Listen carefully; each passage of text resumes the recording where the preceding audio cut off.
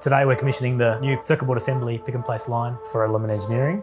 It's been a long time coming. This has been about an 8 to 12 month process, engaging with Suba Engineering and sort of figuring out exactly what we needed. We've chosen these machines specific to our workflow. We can basically create designs, get circuit boards back from suppliers, assemble them with high precision on the new machines in quantities of, couple of boards to couple hundred boards within days, not within weeks like before. The machines have come in, they've been put into place, levelled up, put onto the little rigid stand we've made for this one. We've got Edwin over from Suba Engineering in Sydney. He's a very quiet guy, but very diligent, which is what we like to see. Had to be up at 3 AM Perth time in Sydney, flew over, came straight to the office. He's here for a whole week working with Gareth, who's our electronics manufacturing engineer, and they are looking to dial the machines in.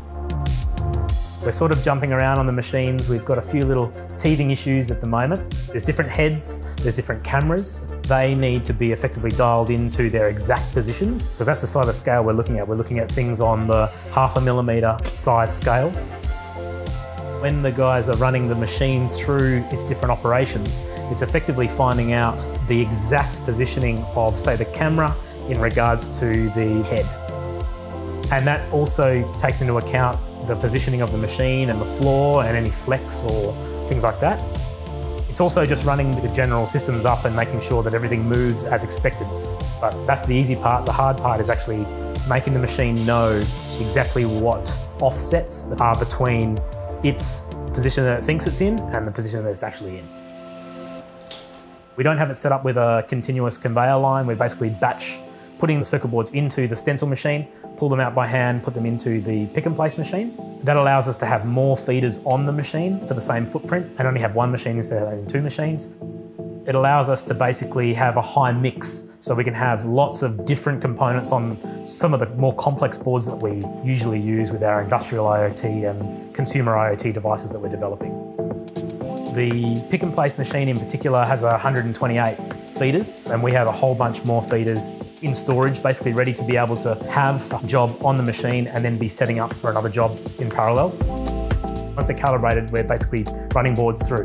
We've got boards ready to go. We're doing a consumer product for cycling industry. That'll be one of the first boards we actually put through this as well, which actually allows us to test a new sensor. Full production run.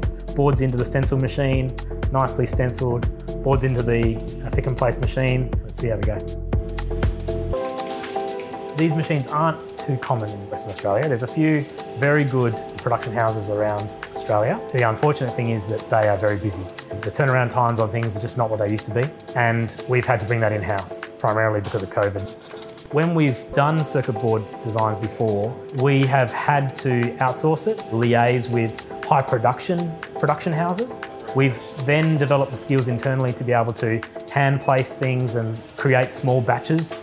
But we really want to fill that gap in between where we can turn around things really fast and produce medium batch production. The 20 OBS to the 200 OBS. We're basically trying to maintain the level of service we had before for customers and even do it better. If you're working with Edwin Engineering, we want to be as transparent as possible. If we say it's going to be a week or 2 weeks, we want to make sure we deliver on that. It's a nice thing to have this in-house.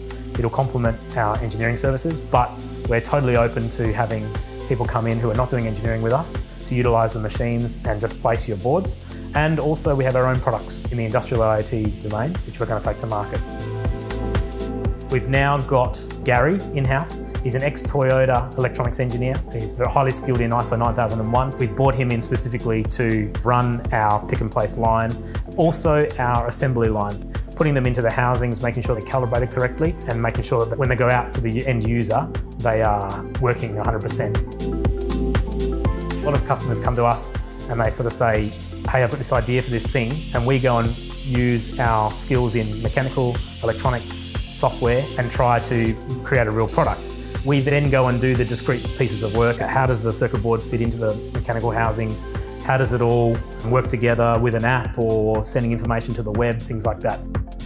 We have some very skilled electronics engineers in-house who are able to properly create these things to international standards. whole process with Suba has been great for the last 10 years. The process with them has been extremely transparent. That's the way we like to work as a business. It's really nice to be working with them and be able to lean on them as a supplier, much more than just a transaction. So thanks, Suba.